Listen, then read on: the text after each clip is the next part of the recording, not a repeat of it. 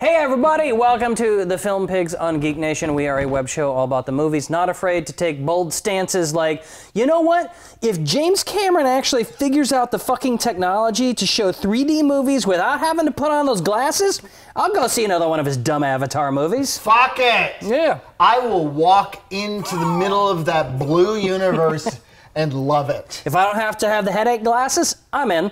I'm your host, Steve Skelton. I'm here with fellow film pig Todd Robert Anderson. Hi, everybody. Our third pig, Stephen Falk, is unavailable this evening, but in his place is the lovely Alixandrée Antoine. Hello. She's our favorite recurring guest co-host. Absolutely. Always love to have her. Thank you. And our special guest this episode is Jason Rohrer. He is a critic for stage and cinema. Outspoken Los Angeles critic. No, Jason, if you know his work, you know he does not like to rock the boat. I was told I didn't have to speak tonight. Sorry. Yeah. I mean, normally we would have just gone with your look, and it's great. Your look is great. Do you like the undercut? Yeah, I got the undercut. It's really good. Yeah. But, you know, because this show is about movies, we kind of wanted to get your interjections. That's all. That's all. You don't have, if you're uncomfortable with it, it's fine. Movies. Movies. Fantastic. Jason, welcome to the show. And like we do every show, we toast a little popcorn. Yes. Oh. And there we go. So welcome. Are you drinking, like, the juice from the Reanimator or something? Swamp Thing. This is what was in the refrigerator. I was not told I would have to bring my own snacks, nor provide my own dialogue. And I have to say I'm a little uncomfortable at this point, and I'd like somebody to prime the vaporizer. Our craft service has liquid of indeterminate nature. Yeah, but I don't drink anymore, so that's a good thing. What we got. That's what we got. yeah, I'm so much better now. Well, let's get things rolling with some rash judgments. What are rash judgments, you may ask? I ask. I think every week time. people ask. I forget every week what they are.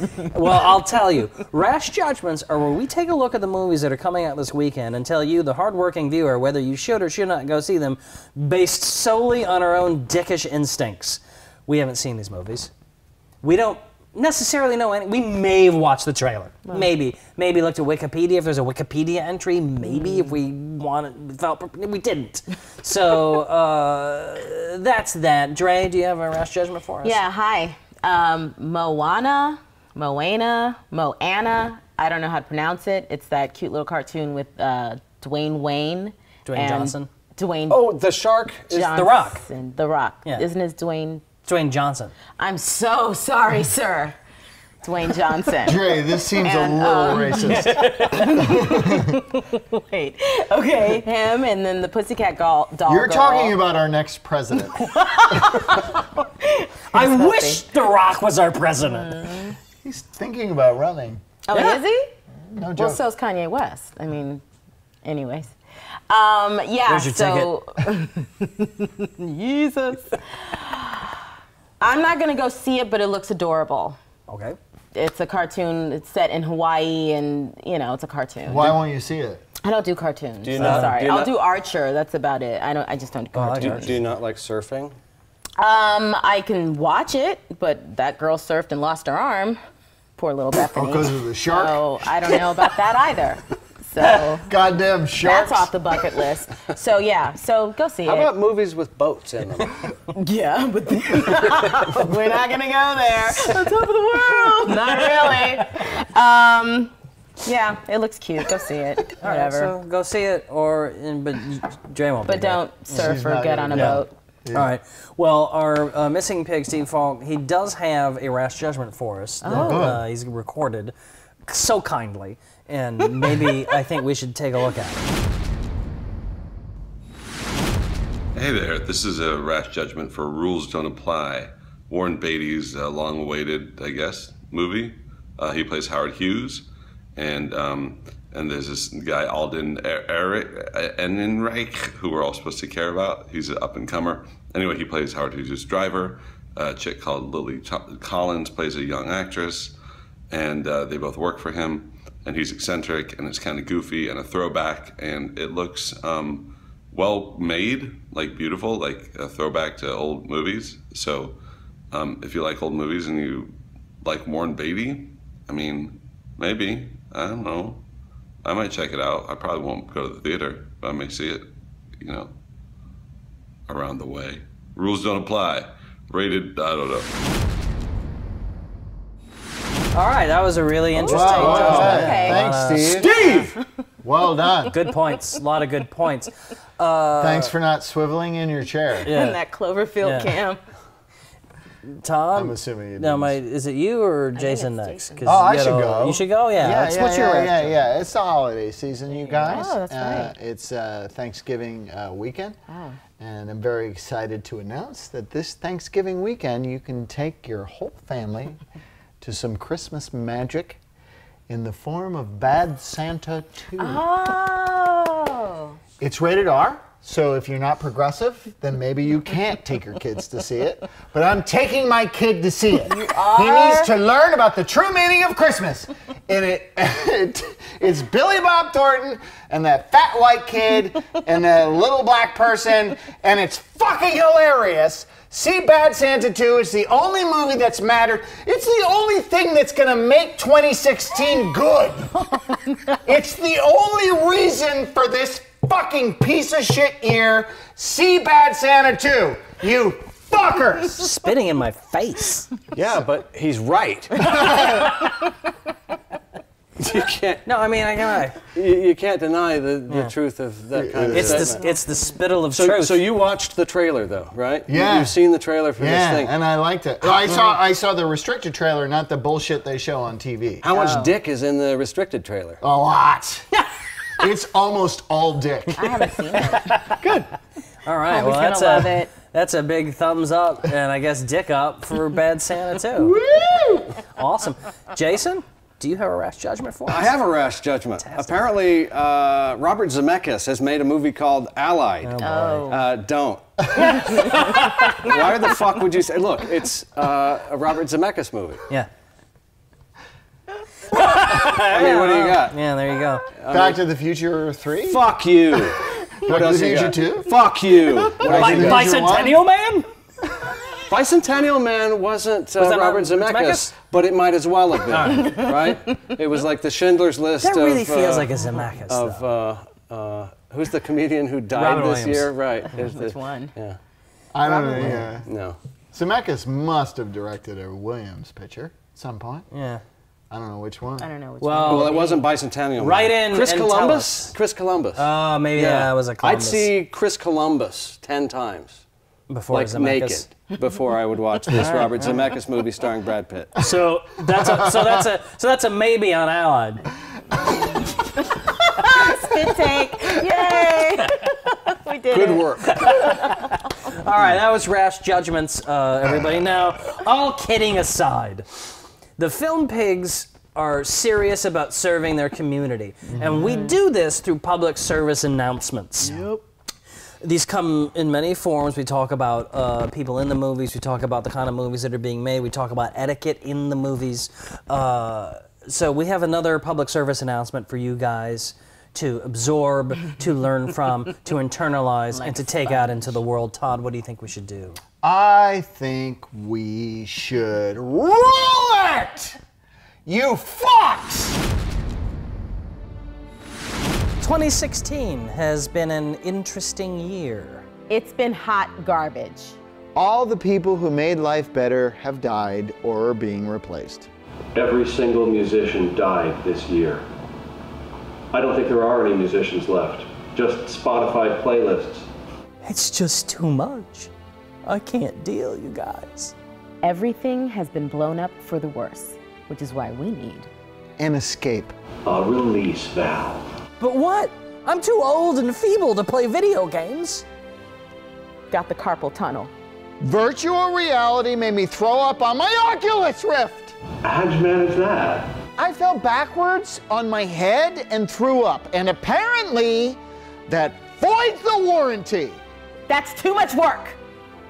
I want passive entertainment. A place where you can sit in the dark and pretend the world isn't happening.